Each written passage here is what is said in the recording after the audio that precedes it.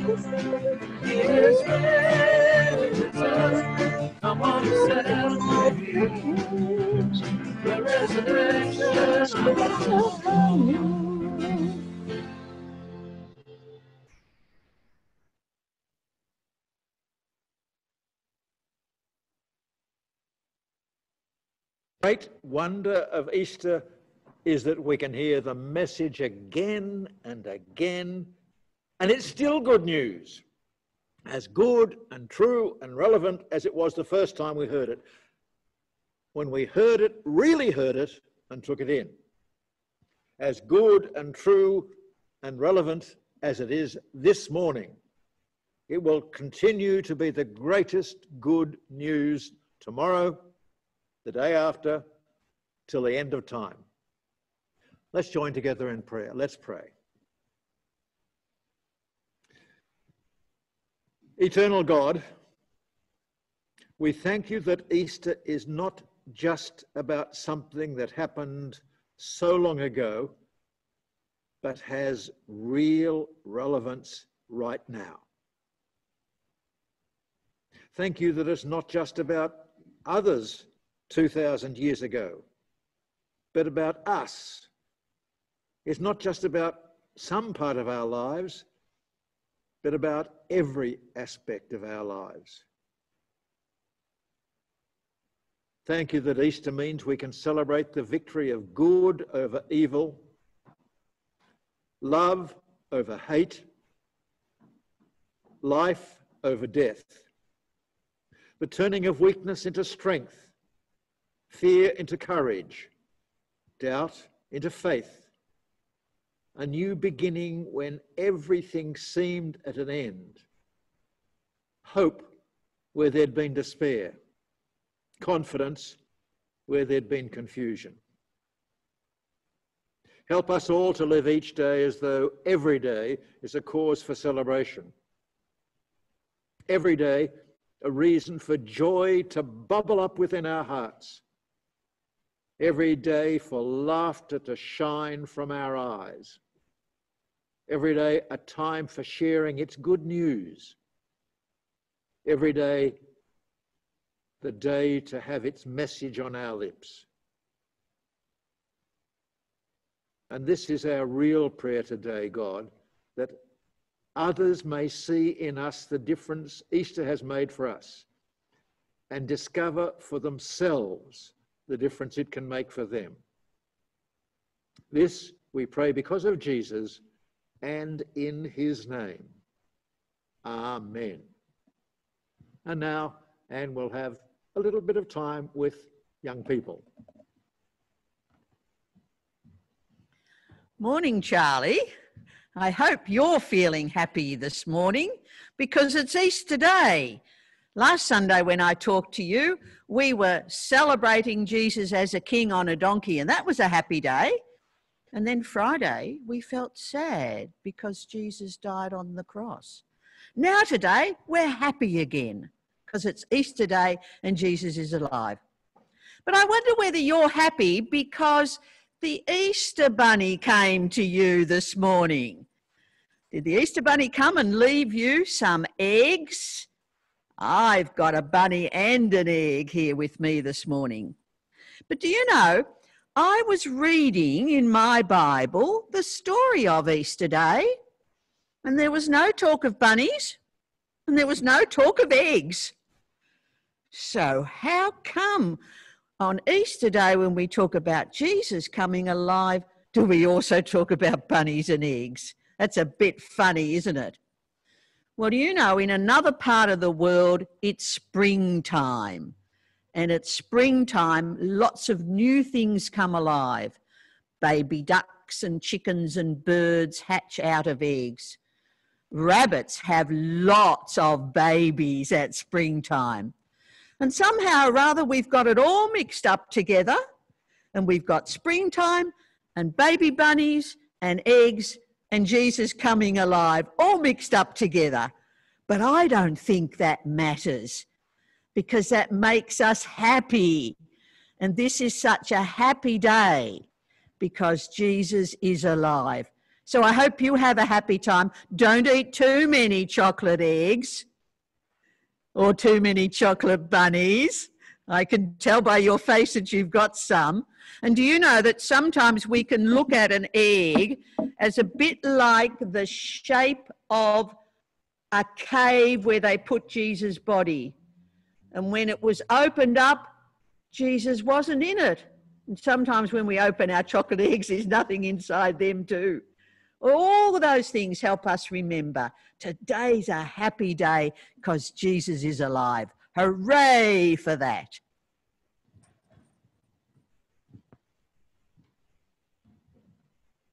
And Janet will now bring us our reading for today. Thank you, Janet.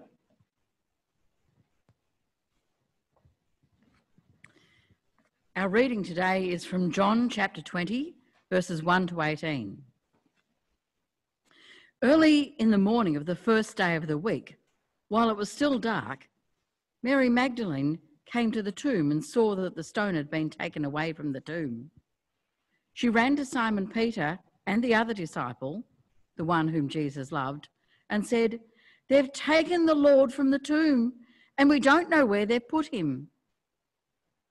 Peter and the other disciple left to go to the tomb. They were running together, but the other disciple ran faster than Peter and was first to arrive at the tomb. Bending down to take a look, he saw the linen cloths lying there, but he didn't go in. Following him, Simon Peter entered the tomb and saw the linen cloths lying there. He also saw the face cloth that had been on Jesus' head. It wasn't with the other clothes, but was folded up in its own place. Then the other disciple, the one who arrived at the tomb first, also went inside. He saw and believed. They didn't yet understand the scripture that Jesus must rise from the dead. Then the disciples returned to the place where they were staying. Mary stood outside the tomb, crying. As she cried, she bent down to look into the tomb. She saw two angels dressed in white, seated where the body of Jesus had been, one at the head and one at the foot. The angels asked her, "Woman, why are you crying?" She replied, "They have taken away my Lord, and I don't know where they've put him." As soon as she said this, she turned around and saw Jesus standing there. But she didn't know it was Jesus. Jesus said to her, "Woman, why are you crying? Who are you looking for?" Thinking he was the gardener, she replied, "Sir, if you carried him away, tell me where you've put him and I'll get him." Jesus said to her, "Mary." She turned and said to him in Aramaic, "Rabboni," which means teacher. Jesus said to her, "Don't hold on to me, for I haven't yet gone up to my Father. Go to my brothers and sisters and tell them, I'm going up to my Father and your Father, to my God and your God." Mary Magdalene left and announced to the disciples, "I've seen the Lord." And then she told them what he said to her. This is the word of the Lord. Thanks be to God. Only yesterday, I came across something and I have some doubts about it, but I thought I'd share it with you anyway. And this was, as we heard, the women went into the tomb and the cloth that had been over Jesus' head was folded. And this explanation was given, that a servant always did exactly as was expected of them. And in this case, at a meal, when the master had finished his meal, he took the cloth and threw it on the floor. And the servant knew that he had to collect the cloth. But if the master was going to come back to the table, the cloth was folded. And in this interpretation, it's a sign that Jesus is coming back. I'll leave to you whether you believe that that's really the interpretation that the first disciples of Jesus understood by those words in John's version of the story. Now we sing one of my favourite Easter hymns, "Lift high the cross of Christ, the love of Christ proclaim, till all the world adore his sacred name."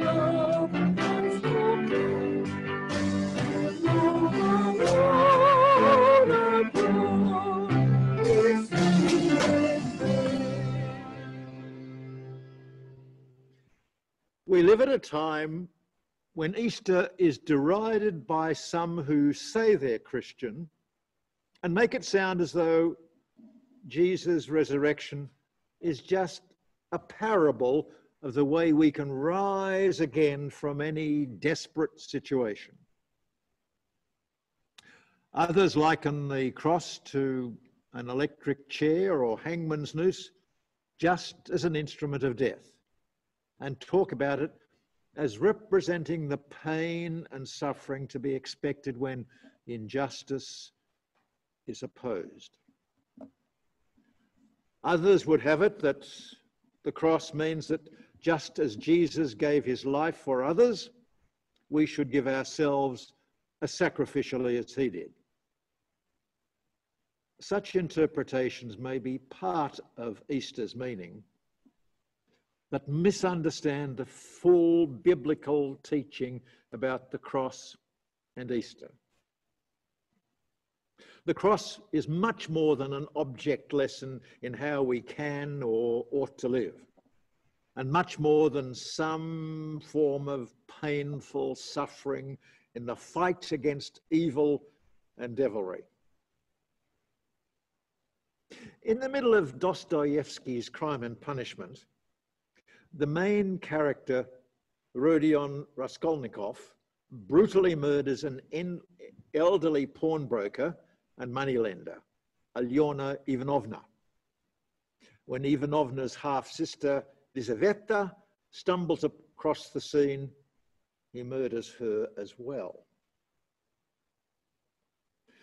Raskolnikov later meets a young woman, Sonia, compelled by poverty to become a prostitute to support her family. He's drawn to her, and after he learns that Lizaveta had been friends with Sonia, feels compelled to confess the murders to her. Finally, he musters up the courage, but his confession is indirect. Sonia has to work out that he, Raskolnikov, is Lizaveta's murderer. When that dawns on her, she jumps up, seemingly not knowing what she's doing, and wringing her hands, walks into the middle of the room, turns quickly and sits down beside him, their shoulders almost touching. Suddenly, she jumps up as though she's been stabbed, utters a cry, and falls on her knees. "What have you done? What have you done to yourself?" she cries in despair, and jumps up, flings herself on his neck, throws her arms around him, and holds him tightly. Raskolnikov is not the only one who's shocked by Sonia's gesture. The reader is as well. What is going on? Why is Sonia embracing this murderer in a fit of compassion? When she next speaks, she cries out in a frenzy, "There's no one in the whole world now so unhappy as you," and breaks into violent, hysterical weeping.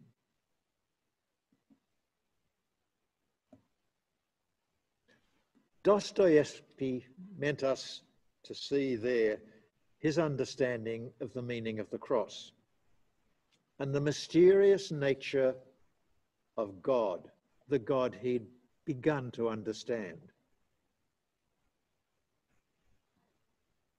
Jesus didn't consider the glory of divinity something to exult in. He'd taken on human nature in all its bliss and tragedy. He showed he was not only a man of sorrows, but a God who has borne our griefs. Not merely a man wounded for our transgressions, but a God bruised for our iniquities. Jesus knew the shameful sin of humankind. The cross is the sign of his violent, hysterical weeping for us. But we need to be careful. We need the full picture, both in crime and punishment and in what the Bible tells us. Sonia's love violently weeps for Raskolnikov and for those he murdered, insisting he repent before God and the whole world. She demands he turn himself in and endure justice. When Jesus dies on the cross, he does so not only in compassion for us, for our sin, but in fierce judgment against sin. In his ministry, Jesus from time to time became angry with sin, especially hardness of heart and hypocrisy. In John's Jesus story, we're told that the wrath of God remains on those who reject Christ. Wrath? Anger? The fact that it took Jesus, God from God, light from light, true God from true God, to die for sin means sin is a problem of immense significance, not to be dismissed with a divine wave of the hand. The judgment against sin is not merely severe. It's a judgment grounded in anger that weeps. It's a search for justice that's framed by compassion, by a wrath driven by love. The complex and mysterious nature of God is such that sin causes God to grab us around the neck and weep hysterically. God knows what sin has done to us, knows the tragic sadness that overshadows us. This sadness is not merely a negative emotion and feeling of shame. It's closer to depression, permeating every cubic centimetre of our bodies, through and through. It's like a cancer eating away at us till nothing's left. That's what sin does. That's why a loving Creator weeps. Ultimately, however, a weeping God does us little good. Sympathy we appreciate, but we need more than sympathy. The cross is not only a sign of God's compassion for us, but also of God's commitment to us. In the confession scene in Crime and Punishment, Dostoevsky notes Raskolnikov's stunned reaction. "Then you won't leave me, Sonia," he said, looking at her almost with hope. "No, no, never, nowhere," cries Sonia. "I will follow you everywhere." Later, Raskolnikov talks Sonia out of accompanying him to Siberia, the place of judgment and exile, the symbol of suffering and desolation. Sonia responds by giving him a cross to wear, while she wears one herself and says, "We'll go to suffer together. Together we will bear our cross." Remember Jesus' words in Matthew? "Come to me, all you who are weary and heavy laden. I'll give you rest. Take my yoke upon you and learn from me.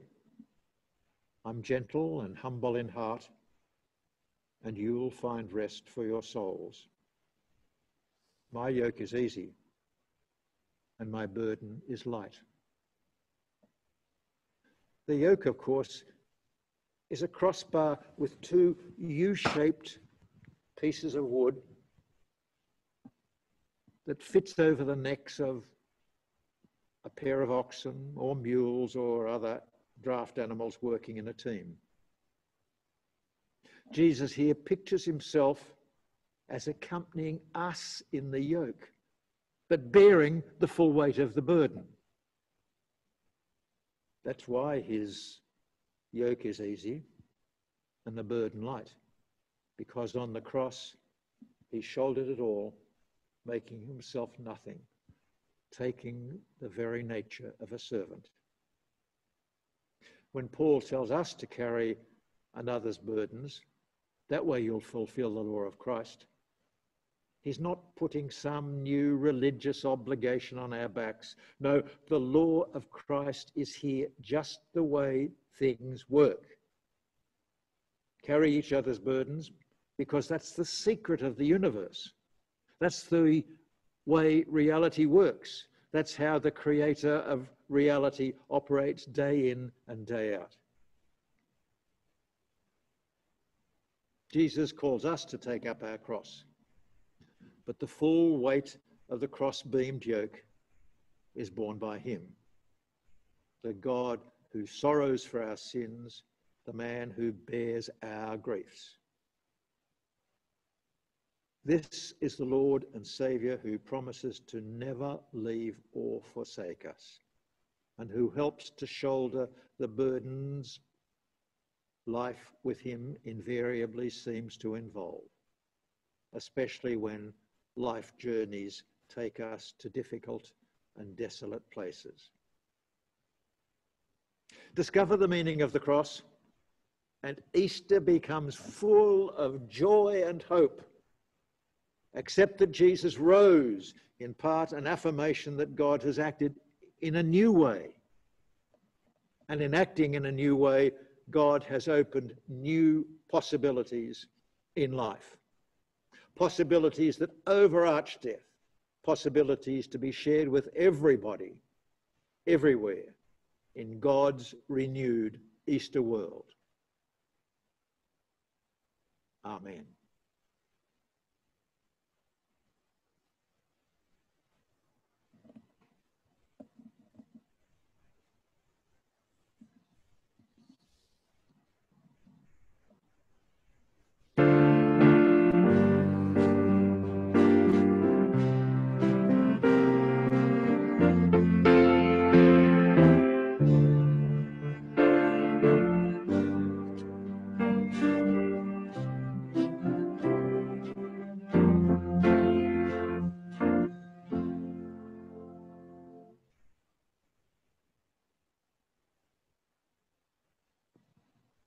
This morning, rather than being able to celebrate Holy Communion, we'll be sharing together in a love feast. And a love feast was a much more easygoing celebration of the life of Jesus, emphasizing love. And in the traditional way that a love feast was revived in the time of John Wesley, it became a time for sharing the experience of Christ with one another. But first, let's share the peace with each other. And let's do that, as we've suggested over the last few weeks, by thinking at this time of somebody with whom you'd normally shake hands or share a hug or even a kiss. Somebody from within the congregation. Not the same person as you've shared it with before, but somebody new.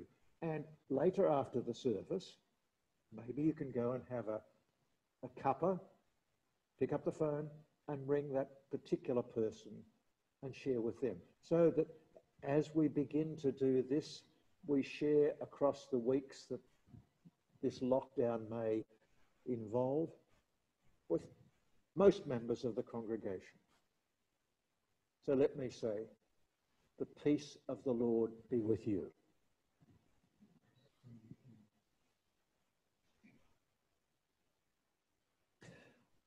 A reading from Luke's Gospel. When the two disciples and the stranger came to Emmaus, he gave the impression that he was going further, but they urged him not to. "Oh, stay with us," they said. "It's nearly evening. The day's almost gone." So he went in to stay with them. After he took his seat at table with them, he took bread, gave thanks, broke it, and gave it to them. Their eyes were opened. They recognized him, and he disappeared from their sight. They said to each other, "Weren't our hearts on fire when he spoke to us along the road and when he explained the scriptures for us?" They got up right there and then and headed back to Jerusalem. They found the 11 and their companions gathered together. The Lord be with you. Let's give thanks. Let's pray. Almighty God, it is right that always and everywhere we thank you for your goodness and your love. You give food and drink to all humankind for our delight and enjoyment, so that we may praise and bless you even in days of trouble. Be present with us as we eat and drink. As Jesus asked us to eat and drink in remembrance of him, may we be aware that Jesus is present with us whenever we receive our food with glad and generous hearts. Remember your church and bring us to a time when we may gather once again around your table in the fellowship of our congregation. For yours is the power and glory forever. Amen. And I'm not quite sure how well prepared you are, but maybe you'd care to, as it were, join us, because all of the team here will come around this table. They'll pour themselves a drink, and it's not grape juice, it's not wine, it's just juice. And we have a variety of foods here. I've chosen to take some very ordinary flatbread, rather like the bread Jesus would have used at the Last Supper with his disciples. Of course, at the Passover, there was to be no yeast, and so this flatbread is much more like the bread Jesus would have used for that Last Supper. And that, to me, is what I've chosen for this morning. Others may choose differently. And I'm going to be eating off screen while others come forward and do the same.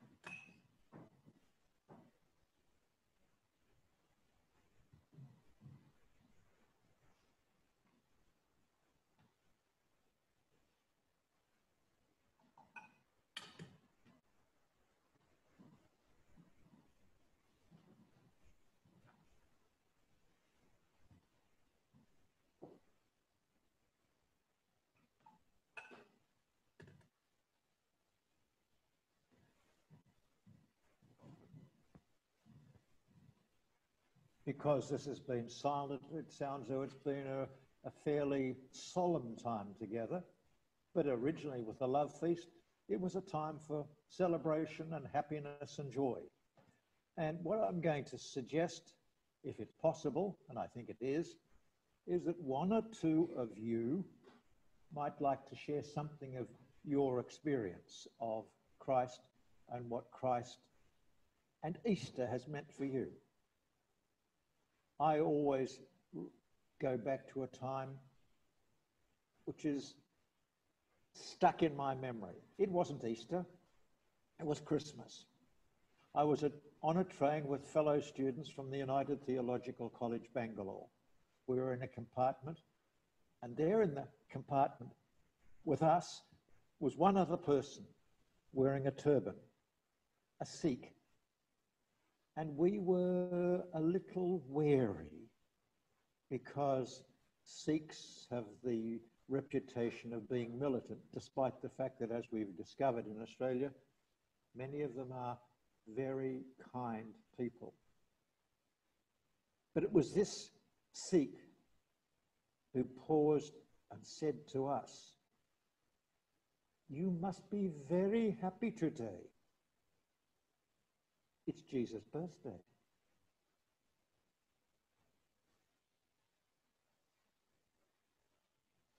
As I said, a moment I've never forgotten. Perhaps those of you watching electronically might like to share something of your own experience. We'll see.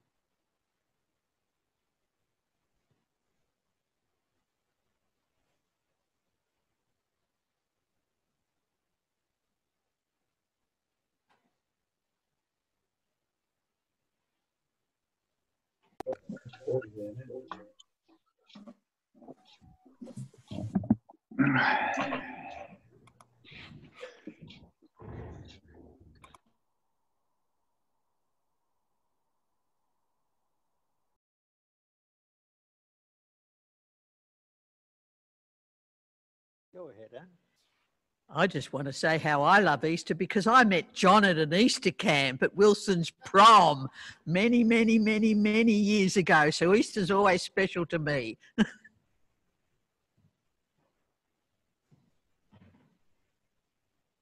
If there's nobody else, we'll come back in prayer. Let's pray. Gracious and loving God, thank you for the gifts of cake, biscuit, bread that we have received.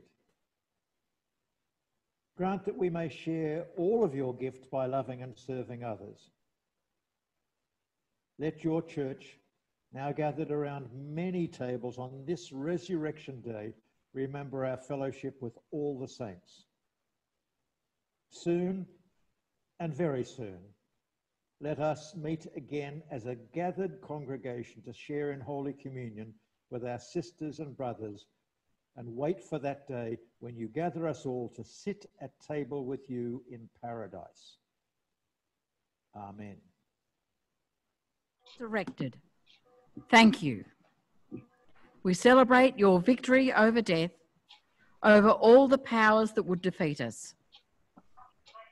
Help us to grasp resurrection, to understand its power, to see its force at work in our world, overturning evil empires, changing the hatred within us, moving the world slowly, forcefully, bending us towards love and truth. On this day of great gladness, empower us to be your ambassadors, proclaiming the good news. Good news in our kitchens and living rooms, good news in our offices and workplaces, good news in our online communities. Help us to be that good news, walking softly on this good earth, caring gently for all people, living hopefully in your kingdom. Today we think of all who are grieving and for the sick and dying, for places in the world that are struggling to cope with COVID-19. In this world of broken hopes and dreams, we catch sight of your kingdom come in the person of Jesus Christ, who lives and reigns in us forever. Amen.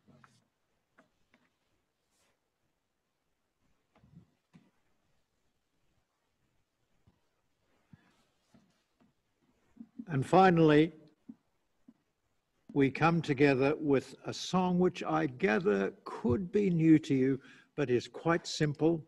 And I'll give you the words so that even though they're on screen, they are He is Lord. He is Lord. He is risen from the dead, and he is Lord. Every knee shall bow, every tongue confess that Jesus Christ is Lord.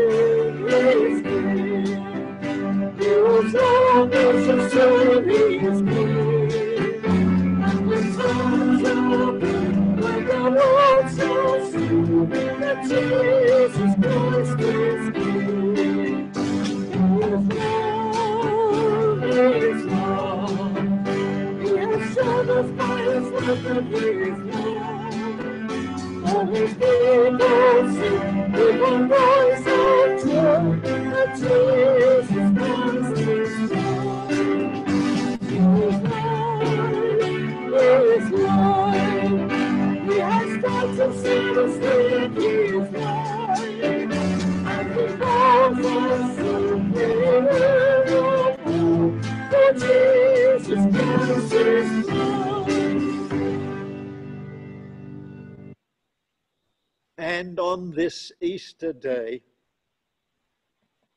our prayer is that Christ shall be real to you, real in every moment of your lives, wherever you may be, whatever you may be doing, whatever you may be thinking. Christ will be with you, with all whom you love, and with this whole world in this time of crisis. And the peace of God that passes all understanding, keep your hearts and minds safe and secure in the knowledge and love of God. And the blessing of God, Father, Son, and Holy Spirit be yours today and forever. Amen.